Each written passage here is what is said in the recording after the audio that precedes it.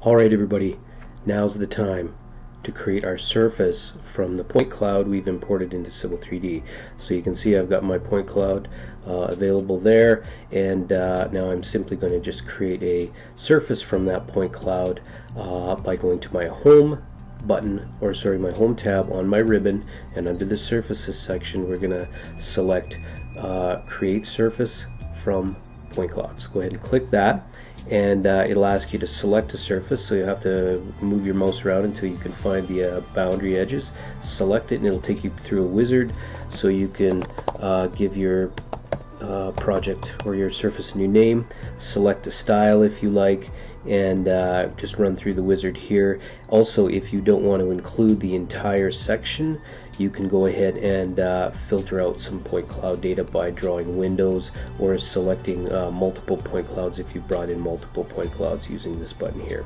The other thing you can do if you need to, if you want to kind of weed out some of the points, what you can do is set a spacing. So this will be in your drawing units, and that will filter out points. It'll tell you the percentage of points that it's bringing in, and the higher number, the higher the percentage. So you can filter out points quickly and easily that way.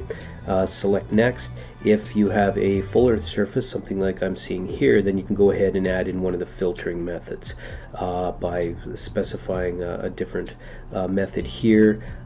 If it's a bare earth surface, then you should just go no filter.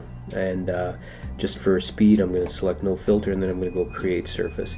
And what will happen is that your surface will be processed in the background. You'll see a little cloud back here, and we'll just wait for that surface to finish up. And a pop-up comes up and says that the surface has been created successfully, and it gives me some warnings here. So it's just telling me there was a few duplicate points, which it's removed, and that's fine with me. And you can check out in the Prospector tab under the Surfaces section. You can check out your surface and then go ahead and check out some surface properties and go into the statistics and find things about number of points that were used, how many triangles, surface area, that kind of stuff. So you can determine some information there. Now once you've built your surface, you probably don't need your point cloud anymore, so you can detach the point cloud.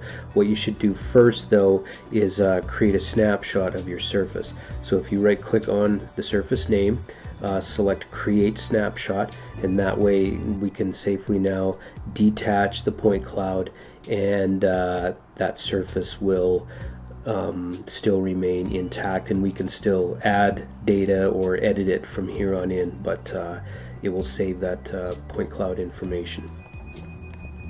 And if you move your mouse around so you can select that point cloud, highlight the box, go ahead and select it, and on the contextual menu you can go to the external reference button, and there's the point cloud there. You can detach it now if you like, and your surface still will remain intact. So there's my surface data, and I can from here on in go in and edit any bad points like this large point here.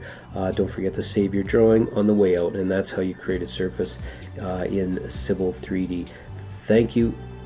Bye now.